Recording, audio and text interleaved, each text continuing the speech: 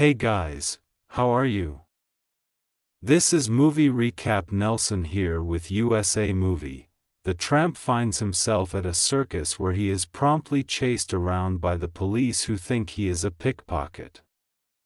Running into the big top, he is an accidental sensation with his hilarious efforts to elude the police.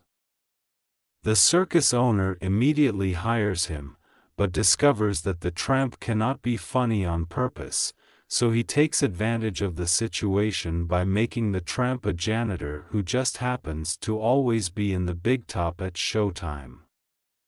Unaware of this exploitation, the tramp falls for the owner's lovely acrobatic stepdaughter, who is abused by her father. His chances seem good, until a dashing rival comes in and Charlie feels he has to compete with him. The owner and ringmaster of a traveling circus blames everyone but himself for the circus troubles. He is especially hard on his stepdaughter Myrna, one of the circus riders.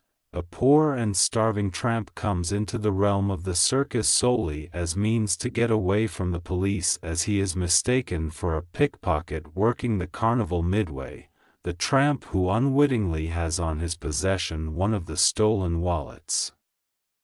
As the tramp and his pursuers enter into the circus ring during the middle of a performance, the audience mistakenly believes he is one of the circus clowns. As such, he becomes the biggest hit of the show, believing the tramp the panacea for the circus financial problems. The ringmaster wants to hire him as a clown without really telling him how valuable an asset he would be to the show to get his employ for as cheaply as possible. Another problem may be the tramp trying to figure out in a scripted act what made his impromptu first appearance so funny. Through his stay with the circus, he and Myrna becomes friends, he wanting to be her protector from her stepfather. As he starts to fall for her, she starts to fall for Rex, the circus' new tightrope walker. The tramp starts to fight for Myrna's affections in the only way he knows how, by becoming a tightrope walker himself. In this film, Chaplin plays the role of a circus giant to attract people's attention.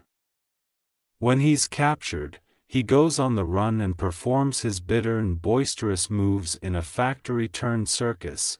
Later, Chaplin and Esh establish a relationship, and in the final part of the film, they arrive at the scene of the accident with many people to arrest Chaplin. But in the end, it is decided that Chaplin escapes with the desired ease by pointing to the other characters. If you like this video, please like and leave a comment.